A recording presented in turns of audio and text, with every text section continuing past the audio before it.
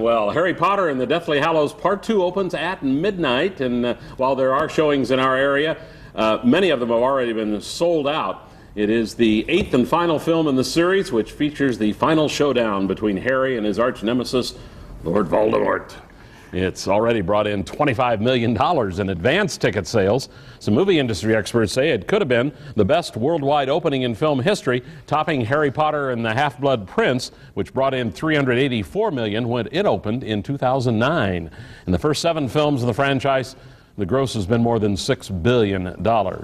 In our area, the Potter hype has already hit theaters. This is Bay Park Cinema in Ashwaubenon. Potter fans already lining up around the theater for the premiere. Some people will say they've been outside waiting since midnight.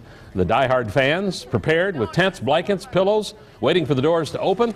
Tickets, like we said, have already been sold out, but the Potter enthusiasts say waiting for the final flick and getting a good seat is just part of the fun. We have to get really good seats because it's the best movie ever, and we have to make sure we can have the best seats we can possibly get. We sit out here all day. I've got my novel and my music and treats and snacks, and we run to the mall for dinner and come back, and it's just a lot of fun. Save your place in line or else. The movie, of course, is more than 2 hours long. And these aren't the only fans in the area eager to see the movie. Coming up at 9, we'll have more on how Potter fans are celebrating the final installment of the series.